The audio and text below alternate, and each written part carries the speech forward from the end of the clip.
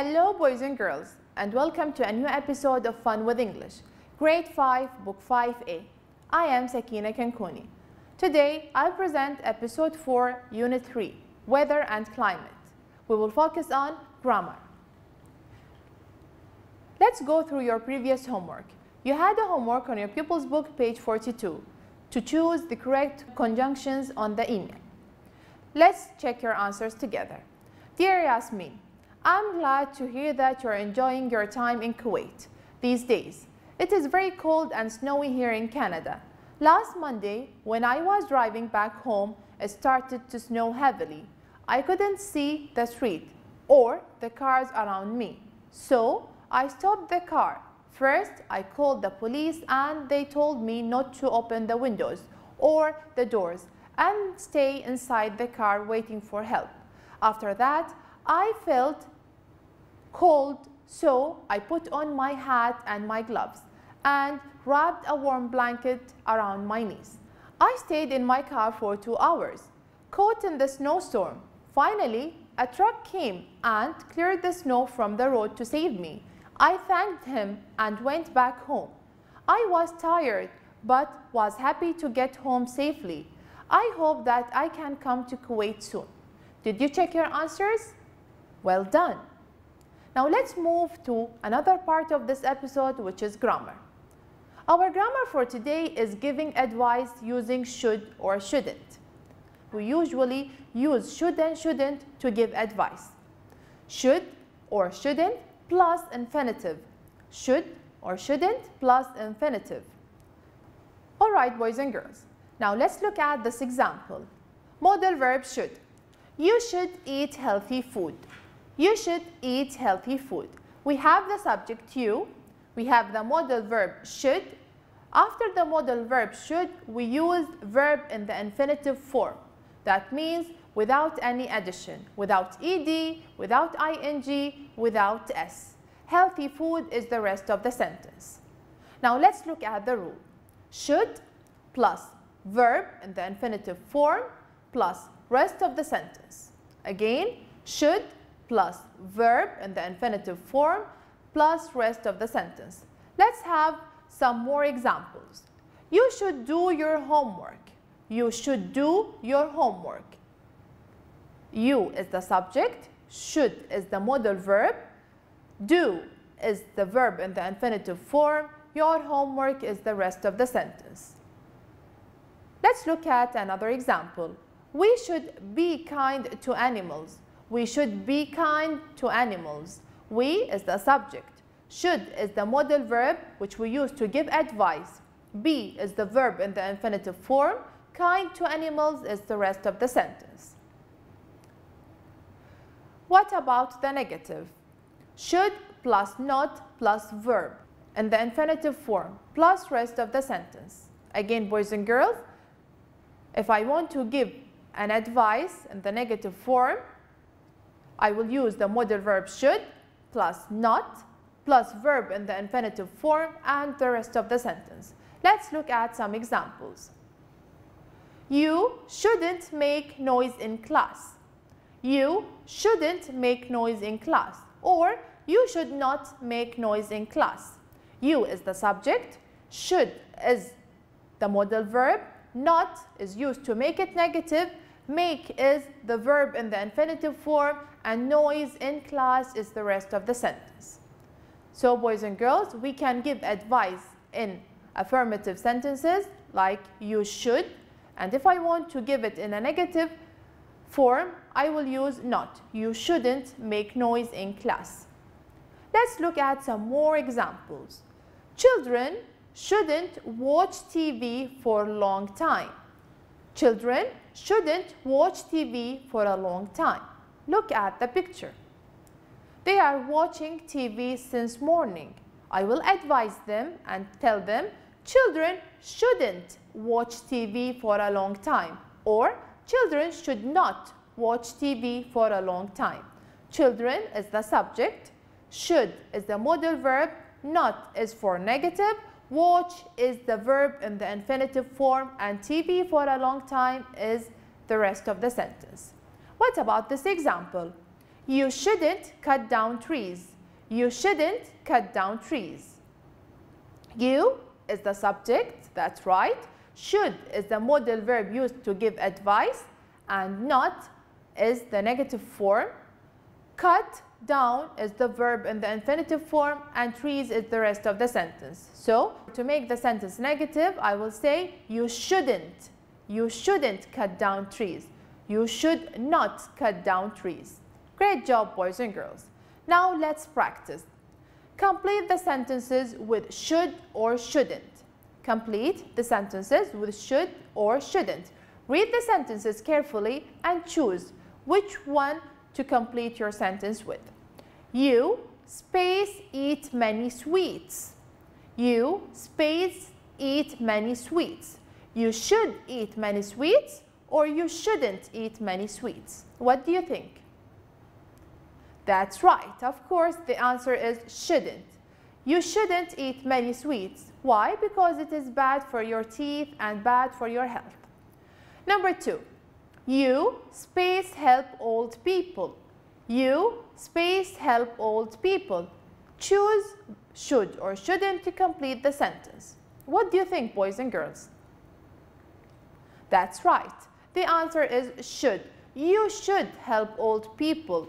You should help old people. Remember, after should, verb comes in the infinitive form. The verb should come in the infinitive form. What about this question? You space go to bed late. You space go to bed late. You have to give an advice. What should you use? Should or shouldn't? You should go to bed late, or you shouldn't go to bed late. What do you think? That's right. Great job, boys and girls. The answer is shouldn't. You shouldn't go to bed late because it's bad for your health. All right, boys and girls. You have a homework on your workbook, page 23. Advise your friend on how to keep warm in a cold, rainy weather. Use the pictures to help you and study the example to make it easy for you.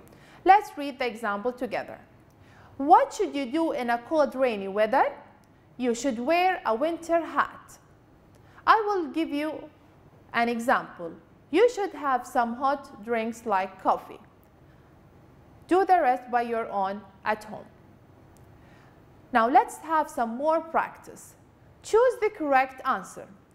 We should follow healthy rules to avoid getting COVID-19. We can't, should, or shouldn't keep our hands clean. We should or shouldn't or can have gatherings or parties. We should took vitamin C. Again, boys and girls, we should follow healthy rules to avoid getting COVID-19. We can't, should, or shouldn't keep our hands clean. We should, shouldn't, or can have gatherings or parties. We should took vitamin C. Take a minute and try to answer. All right, now let's check your answers. We should follow healthy rules to avoid getting COVID-19. We should keep our hands clean. So the answer is should. We should keep our hands clean. We shouldn't have gatherings or parties. We shouldn't have gathering or parties. We should take vitamin C. We should take vitamin C. The verb after should be in the infinitive form. So the answer is take. We should take vitamin C. All right, boys and girls. Next, we have making predictions. Might, usually used to make predictions or to express possibility. So might plus verb in the infinitive form. Modal verb might. I might visit my uncle this weekend. Might, that means I will or will not. I may or may not. Maybe I will go visit my uncle, or I might not go to visit my uncle. So there is a possibility, a chance. It may happen or may not happen. I might visit my uncle this weekend. We notice that we use the subject I, then we added might, the modal verb might. after might, we should use verb in the infinitive form. So the verb here is visit. My uncle this weekend is the rest of the sentence. So the rule is might plus verb in the infinitive form plus rest of the sentence. Let's look at these examples. It might rain tomorrow. I'm not sure. It might and it might not. It might rain tomorrow. What about this one? He might arrive in Kuwait today. I am not sure. He might arrive in Kuwait today. I'm not sure. So we use the modal verb might and the verb in the infinitive form, arrive. He might arrive in Kuwait today. I am not sure. What about this one? I don't know where my brother is. He might be at the gym. I don't know where my brother is. He might be at the gym. So after might, we have to add the verb in the infinitive form. Let's practice. Look at the pictures and write what might happen. He space dust in his eyes. He space dust in his eyes. That's right. He might get dust in his eyes. He might get dust in his eyes. He is the subject. Might is the modal verb used for possibility, and get is the verb in the infinitive form. Dust in his eyes is the rest of the sentence. What about this one? She space an accident. She space an accident. Look at the picture. She is using her mobile phone while driving. What might happen? Excellent job, boys and girls. She might have an accident. She might have an accident. Again, she is the subject. Might is the modal verb to express possibility, and have is verb in the infinitive form, and accident is the rest of the sentence. What about this example? He space a goal. He space a goal. I'm not sure, but he. That's right. He might score a goal. He might score a goal. Might is the modal verb for possibility. Score is a verb in the infinitive form. He might score a goal. Great job, boys and girls. Again, you have another homework on your pupils book, page 47. Read information about the weather from Kona, then complete the questions and the answers about the weather. I will do the first one with you. I will look at the map and the weather forecast, and I will ask, what do you think the weather will be like on Tuesday? And I will answer, it might be sunny. Again, use the weather map and the weather forecast to ask and answer the questions correctly. All right, boys and girls, we've reached to the end of this episode for today. In this episode, we learned how to use should and shouldn't for giving advice, and how to use might for making predictions. Thank you so much for watching us today. I hope you enjoyed this episode with us. I will see you on the next episode. Goodbye for now.